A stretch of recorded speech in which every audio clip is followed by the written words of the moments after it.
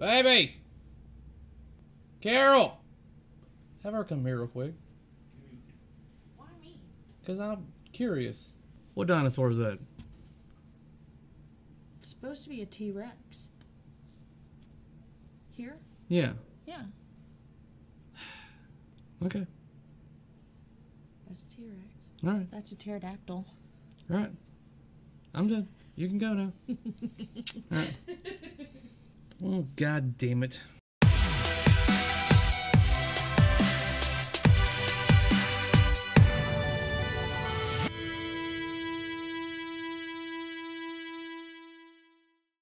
What's up, guys, and welcome back to my channel where I talk and do everything pinball. So if that sounds interesting to you, then hit that subscribe button down below. So first things first, let's just go ahead and get this out of the way. My previous video, which goes over the pictures that were leaked recently, evidently I don't know what a T-Rex looks like. So that is, that's what I can gather from the pictures. I mean, granted, the pictures weren't the best, but I'm guessing I just don't know what the hell a T-Rex looks like. So mistakenly, I didn't know what to call it, but in fact, it was a T-Rex, and whoever basically designed the T-Rex to go in the back of this machine, I apologize for not recognizing what species it was. With that being said, let's jump right into the reveal trailer that Stern released today, showing off the gameplay for their Pro and Premium models. Now, I'm willing to bet that anybody that's watching this video has already seen the trailer for it, but I'm going to play it anyways, just in case this is in fact your first time to see it. But let's play it, and then we're going to go through this and pinpoint some things that maybe you already did notice, or you did notice, something that I'm pretty sure no one has noticed, and we'll discuss whether or not we should be getting this game.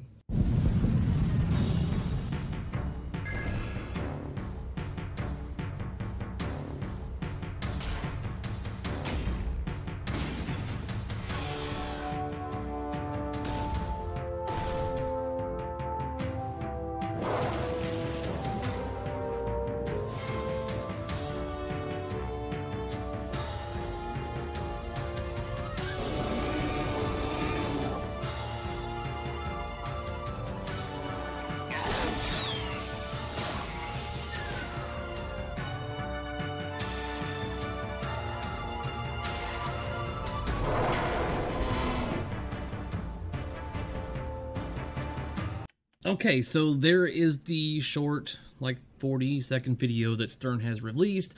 So let's go through the beginning and discuss what it is we see. I'm going to turn the volume down on this because we've already heard it once. So let's start from the beginning. So first off, if we're going to discuss the actual video of what the game is going to show us on the LCD display, this is the only thing that we can talk about, and that is this scene right here.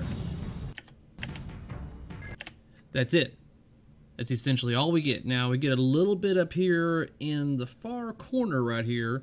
I'm not sure if I can get any other kind of viewpoint from there, but it looks like all we're getting right there is probably some destinations on the map and the score. But yeah, I think that's the only time that we're going to get any kind of idea of what the GUI is going to look like. And so that's all we got to go on that. So from if you want to just judge by what we've been shown so far, let's rewind back a little bit. I mean, doesn't look too bad. Trying to see if there's any kind of waves in the water at all, but I can't really tell. Let's try that again. Yeah, I can't really tell. I don't think the water's actually showing waves or anything. I don't think it needs to be that artistic. So I'm not putting anything negative on it. I was just going to give it extra props if it was that artistic. But so that's all we've got to go on right there on the display. And I'm not sure if that is either due to I don't know why they would only show us that much, honestly. I'm pretty sure that any other releases we've seen more that the display can do. So this is actually a little curious to me of why they're only showing so little of that. So moving on, let's talk about the artwork for this cabinet for their Pro model. Now, I've already discussed a little bit in my previous video when it comes to just the picture leaks that I'm not exactly excited about the artwork. It doesn't suck. I mean, let me just say that. It doesn't suck. So, and obviously I'm not saying that I could do anything nowhere near what the artist has done for this. I mean, it's not bad art. It's just not, at first glance, immediately go, wow, art. So that is not to say that it's not good, but it's not an immediate attraction to me. And that's the first thing you notice about a pinball machine when walking up on it or seeing it in a video, and the first thing they really immediately show you is the exterior. So, I mean, art is subjective as all get out. So there you go. My opinion, at least of the pro model artwork, is it's okay. That's all I can say about that. Let's move on. Okay, so this shot up here, they want to show you basically the shots that they have for this upper flipper. Your upper right flipper, I want to say, has got 1, 2, 3 primary shots for sure that I can see right now that you can make. The first one goes around, orbits, and feeds right back to the flipper again. So that's very similar to a lot of games. We're talking like, Getaway, and I mean, that's a very reminiscent loop thing around for, like, a lot of Steve Ritchie games. So and when I see that type of thing, I always think of Steve Ritchie. So that's just me personally. So then your next shot that you've got, so you have this entryway that feeds the guard tower that goes right back to the wire form to the left flipper. You have this stand-up target, and you have the orbit. And then you have the Newton ball right here that we'll go over later. So we're going to go forward again. Like I said, feeds the guard tower, goes right back to the left flipper. Now here we have the Newton ball mechanism. So if you're not familiar with Newton balls, these go back to many, many games and everything. You've seen them in a number of games, like just for instance, Tales of the Arabian Night has a couple of them.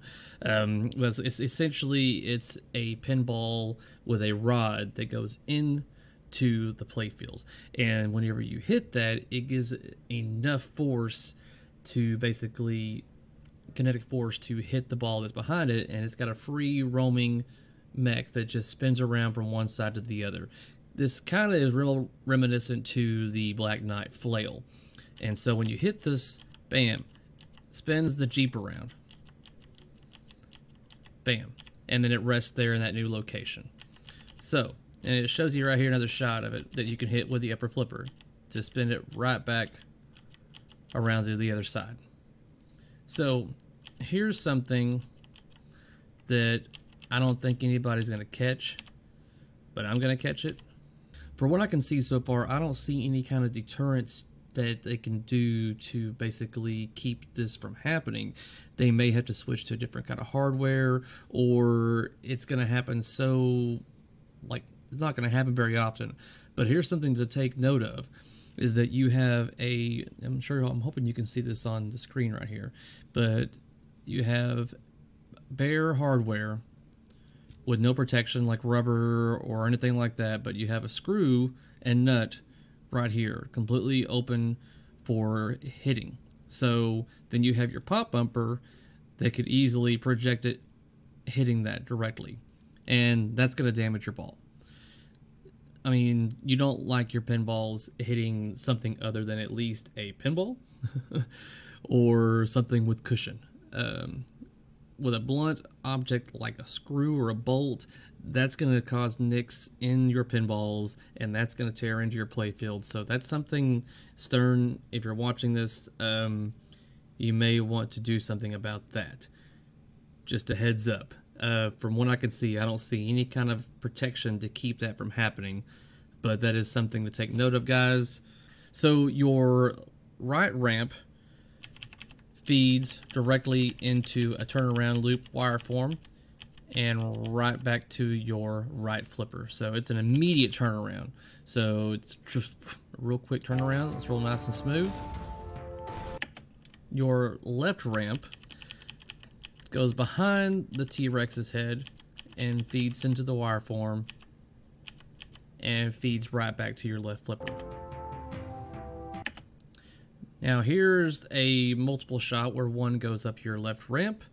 It's going to feed the wire form, and then one going into the pops, which are located in the upper right of the playfield. And that's going to bounce around and do its thing. So here we have now the premium model.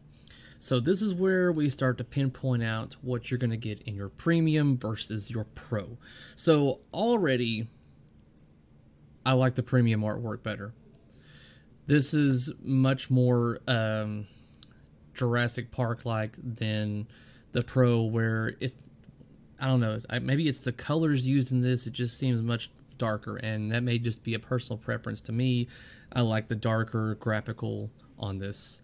And then you have the raptor, or hell, what I believe to be a raptor. I could be wrong. Don't trust me when it comes to dinosaurs. Evidently, I don't know jack. Alright, so here's another look at the display right there. So I'm right. You have what looks to be the island. And I'm guessing each of these destinations on the map is going to be a mode. So there's something right there. Let's go back to that artwork in the back glass. Yeah, I like the premium artwork better. And so the first thing, obviously, that everyone's going to notice is that the premium has the T-Rex head actually oscillating. So it's going left and right, and it does even more than that. So this thing moves around and shakes its head. Opens its mouth. Let me go back to that real quick. I'm trying to see if that is a... Okay, so it's an optic sensor. Okay. At least that's what I believe it to be. That is an optic sensor that's going to be detecting whether or not the ball is inside the T-Rex's head. So we'll move on. So you can feed the T-Rex's head. It's kind of like the opposite of the monsters, where the staircase would open up and you can feed Spike. Basically, this is where something lowers down on top of the staircase and you can feed this version of Spike. I mean, seriously, look at that. Does that really look like a T-Rex from here? Come on. So, one of the options that this thing can do, evidently it can throw a fit, and they really show you that this T-Rex can project the ball, and it looks like, I mean, you can even see how it just like hits that wire form the way it does, and then it slams down onto the where the pop area is at, the playfield. Something also to take note about that is that that's going to cause wear on your playfield. It hitting the playfield the way it does, but then that's the reason why they have it on a premium, is because it's not going to get as many plays as location pins, obviously, and the pros are designed to be on location. That is what they are there for. That's why there's less mechanisms, because it's less maintenance. So, that being said, just something else to think about is that ball falling about at least, what, 5 or 6 inches, and you saw how it hit the wire form. It caused the wire form to do what it did. Imagine it hitting the wood. So, think about that. So, something else to note is this right here. Everything's above the playfield. I don't think we have any subways, any tunnels, or anything that go underneath the wood. Everything's above the playfield in this game, so that's something to take note of. So you have your 180 right back, and this is kind of cool. It feeds that helicopter blade, and it causes the helicopter blade to spin as it feeds back to your right flipper. Something else to note on your premium is that this raptor is not plastic. Oh, it's plastic, but it's not just a piece of plastic with a picture on it. This is an actual raptor toy, and when you hit it, it moves. So that's something that's not on the Pro. Something else that's not on the Pro is this right here that just locked in the ball, a motorized raising target. So that's going to keep your ball locked in a place. That is not on your Pro. Something else to take note of that is on your Premium and not your Pro is further up right here is a up post. So that's going to be another way for the game to lock your balls for certain features. So something else to take note of on that. Let's see here. So here's one of those up posts I'm talking about. This feeds onto your left flipper. Again, I don't really know what these up posts do besides prepare you for a ball. Like right here, it looks like it rests. Prepares you like, hey, you're fixing to have to make a shot. Probably something important. And then right here again, it shows you that the Raptor can catch a ball when you shoot it up there, and then it can drop it onto the wire form, and that'll feed back to your left flipper. Now, and that is essentially the primary differences right there that I can see immediately is between the Pro and the Premium. So going over it one more time, just besides showing the differences, if I have any kind of concerns that I want to highlight or things to think about or complaints. And going over the playfield, the artwork is okay. Evidently there was not much, I guess, licensing available for the actors, you know, basically what they look like. The only actual actor that's got his likeness on here is the actor Wayne Knight that played Dennis Nedry in the movie. And he is above, I'm not sure if they're going to show you on this picture. We'll go into the actual pictures on Stern's website. So yeah, here we have, there's Dennis Nedry right there, or, you know, Wayne Knight. But the character Dennis Nedry is the only person that I have seen on this game that it was a character in the movie. And something, I'm not sure they got a better image of him, but I think a really good funny thing that they could have done is not only include him in here, but give him the sausage fingers. And those of you with the Jurassic Park game from Data East or know about this is that on his hands are probably one of the worst drawn hands for Data East games and or pinball in general. They call it sausage fingers, and his fingers are just really short and nubby.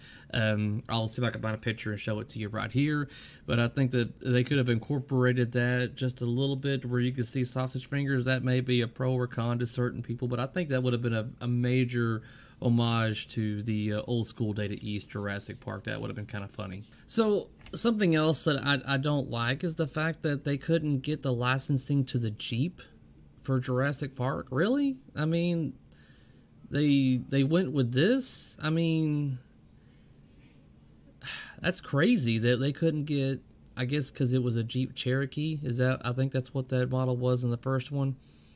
And who knows what Jeep wanted to have their likeness on a game, but damn it, they could have got something a little closer to resemble the actual Jurassic Park, you know, Jeep, or the van or the vehicle that they used for that. That would have been, I don't know, that just would have been an extra thumbs up.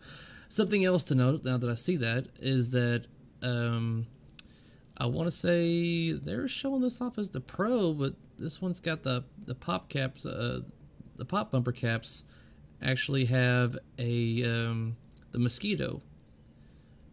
Huh. I wonder if that's a mistake here. Let me see here, because I thought for sure that they were saying the Pro didn't have the mosquito on the pop bumpers. Let me see here. So the mosquitoes are on the pop bumpers for the Pro.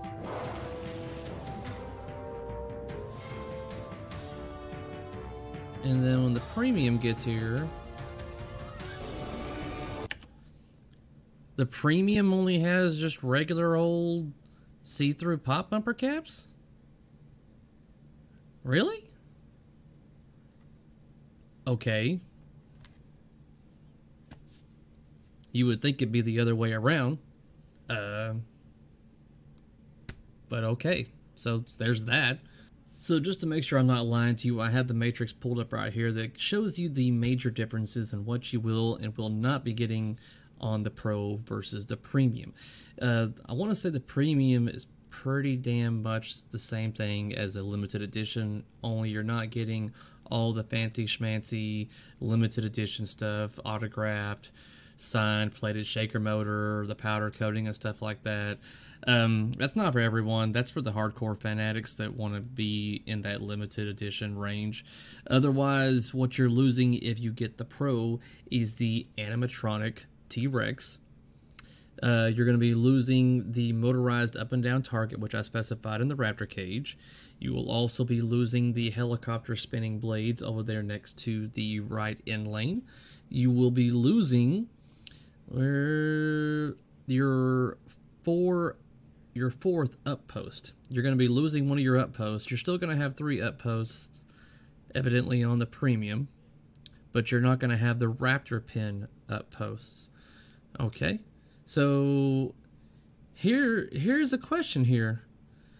Why is it showing me here that mosquito and amber pop bumper caps is unchecked for the Pro, but it's checked on the premium and LE?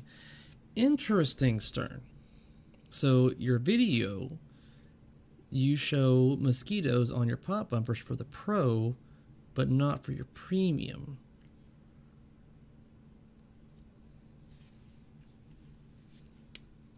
Just something to note. All right, and I want to say that's pretty much what you're not going to be getting versus a premium.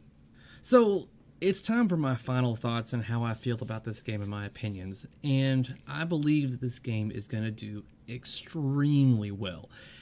Location, home buyers, all that. You've got an IP that resonates with a lot of people, especially those of us that watched the movie back in the day.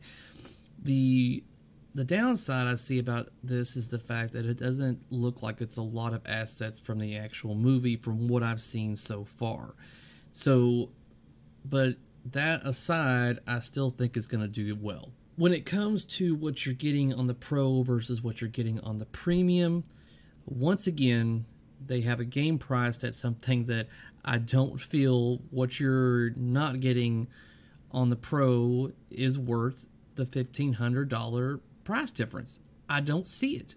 You're okay. So you have a T-Rex that moves around. Don't get me wrong. The T-Rex moving around and eating the ball, shooting the ball out, that's cool as hell. I'm not saying it's not a cool mech. It's obviously a cool mech. You've got that. You're missing the 4th up post and the raptor above the raptor cage, essentially. And I think that, and the spinning helicopter blade, that's a little flare, whoop-de-doo. But I don't see that as a $1,500 price difference from what you're not getting. I'm sorry, my opinion, hate what you want, I don't agree with that. That aside, pricing set aside, you have the fact that I think this will be one of the most heavily modded games to date.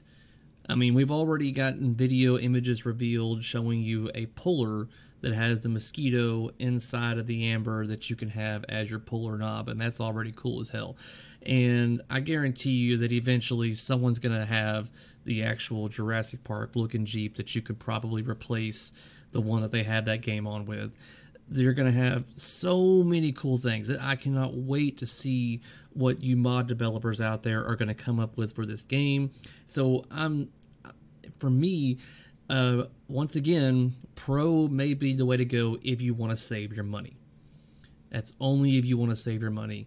Not that you're going to be, you know, missing out a huge deal by getting the Pro. Because, like I said, you're going to be able to mod the hell out of this game and you can make it look like a premium. Aside from missing the moving around T-Rex head back there. The game looks hella fun. It looks like there's plenty of shots to make. This game, I want to say that it's going to be a game that you're just going to enjoy playing. It's just going to be fun while you're playing it. Versus a game like, let's say, Black Knight, where you're playing it and you're on your toes. Just, it's going to be like anxiety attack playing Black Knight versus this one where it's going to be a hang back, have a good time, and it's just going to be a real blast to play. So that's something that I'm looking forward to playing, is definitely Jurassic Park, obviously. And that's something else. We can do a quick little browse to see what everybody else thinks. So as of right now, the Jurassic Park video on YouTube has got 7,700 views. And it's got 192 upvotes versus only 6 downvotes. Let me make 193 for upvotes. And so, yeah, I think that's a good sign for you, Stern, at least on YouTube. And if I peruse through Pinside, yeah, I'd say over 90% is positive when it comes to people and their opinions towards this game. So Stern, it looks like you've done good.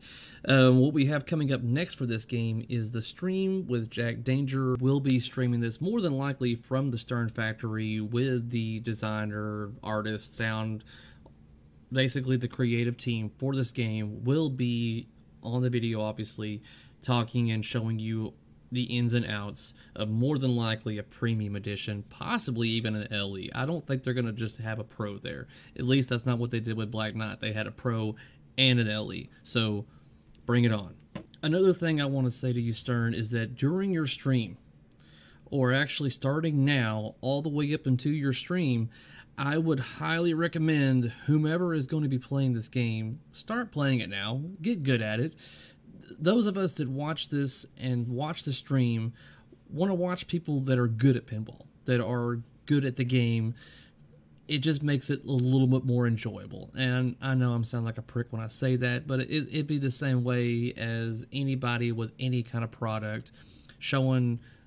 Someone's not going to show off a brand new, I don't know, Ford Taurus. Ford's not going to have a crappy driver bumping into stuff as they're driving around. No, they're going to have a professional driver playing it. So it's a good thing that you've got at least Jack Danger there. I'm sure he's already got his plays on there. He's going to have even more. So at least he's going to be there to be able to show us basically the full mechanics and workings of this game. So hopefully everyone's got a good chance to play the game and get good at it to really show us the full potential of what this game can do. And that's going to wrap up this video, guys. If you like what you've seen, please give me that thumbs up. And if you haven't already, do not forget to hit that subscribe button down below. That way you can be notified of whenever I upload something for your viewing pleasure. Until next time, peace out.